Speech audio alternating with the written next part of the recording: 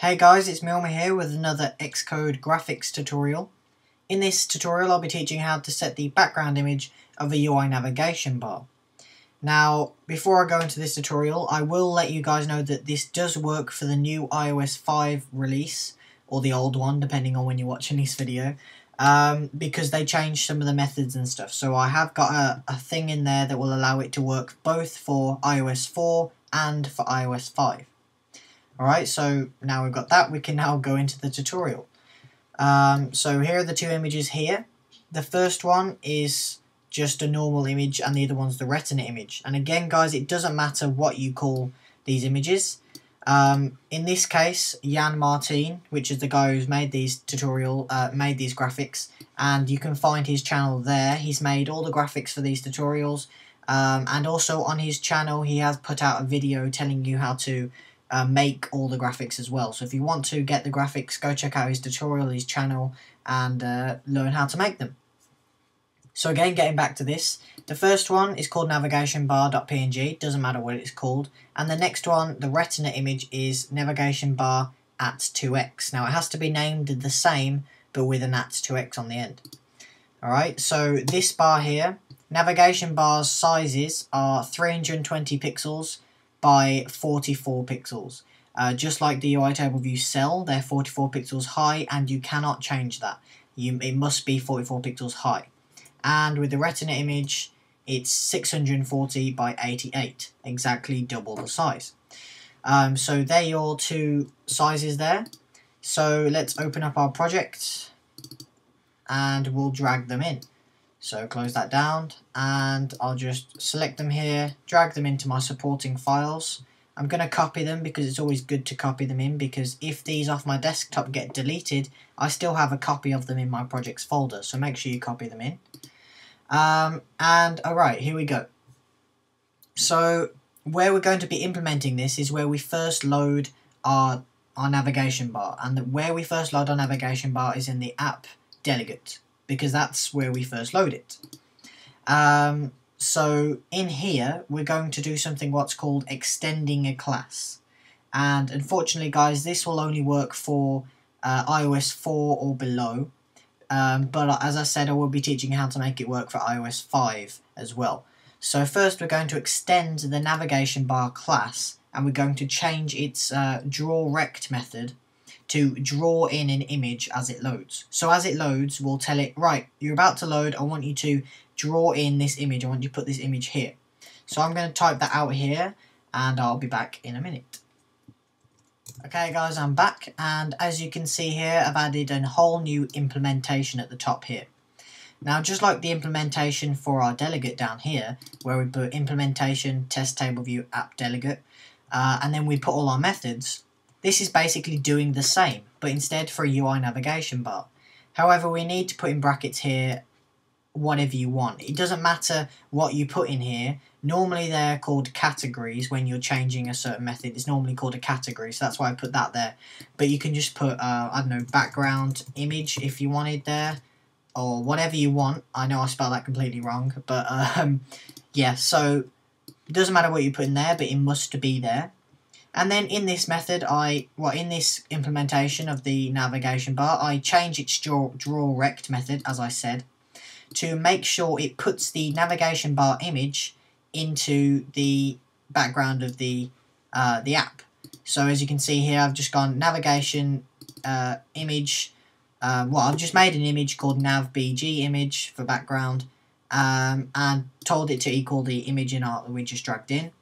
Then I say navBarImage, drawInRect, and then I give it the coordinates. It's going to be 0 and 0 because that's the very top of the screen, just like where a navigation bar is. And then it's the size of the image is going to be the same size as the navigation bar itself. So that's why we put self, because self is going to be the navigation bar. Then we close the brackets and then we end. Don't worry about auto-releasing or anything, because that will also be done for us. So yeah. So if we build and run now, you'll see that on our thing here, on our simulator, we will have a nice navigation bar image at the top. As you can see here, like that, and that's the one that's been designed. And if we push a view, you can see it stays there as well. So The title will change, but the background image will stay, which I think is pretty nice, because we put it in the viewDidLoad of the drawRect. But as you'll see in a minute, if I just change the simulator to iPhone 5 and run again, you'll see we get a different story. Well, in fact, you'll see that nothing will happen and this drawRect doesn't work. You'll see. As you can see, the drawRect doesn't work. So to fix that, we're going to have to tell the application to do something different if they've got iOS 5. So to check if they've got iOS 5, we're going to be using the UIDevice currentDevice systemVersion string. And we're going to put that in the didFinishLaunching method, so I'll come back in a minute once I've put that in there. Okay guys, I'm back, and as you can see here, I've put in a giant if statement here, and let me break this down for you. So basically, in the first bit here, we say UIDevice currentDevice. That gets the current device that's using the application. Then we look for the string systemVersion. Now this will return a string of the actual system or the iOS software they've got on their thing. So for example, if I was running 4.3.2, it would give me the string 4.3.2. However, we then say we want the integer value of this. And the reason we want the integer value is so that we can allow it to have things for greater than 5.0.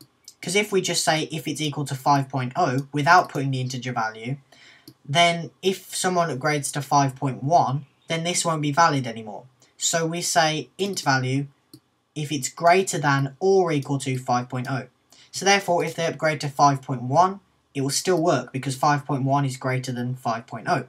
So that's why I've done that. And then we use this new method here called setBackgroundImage forBarMetrics. And that's a new method that's been added in iOS 5.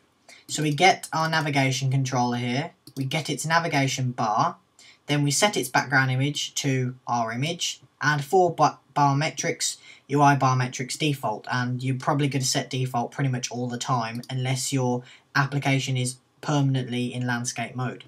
Therefore, you'd set it to UIBarMetrics landscape mode. So yeah, now if you build and run, you'll see that we now have a background image in iOS 5 as well. So as you can see, we now have a background image.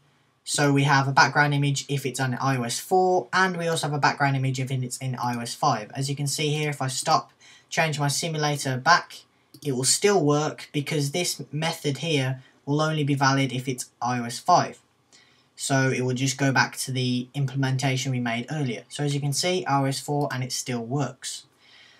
So there you go guys, that's my quick, well, kind of quick, that's my lengthy tutorial on how to set a navigation bar's background image in both iOS 4 and iOS 5.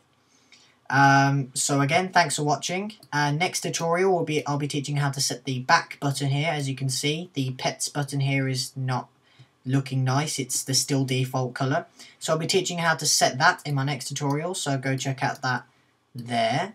Again, all these graphics were made by Jan Martin, so go check out his channel there. Don't forget to follow me on Twitter at FailcakeApps, where I'll be posting all the latest stuff on what's going on with my videos and stuff like that. Don't forget to click on some of the adverts in my videos, because those also help. And again, thanks for watching. Don't forget to comment, rate and subscribe, and see you in my next tutorial.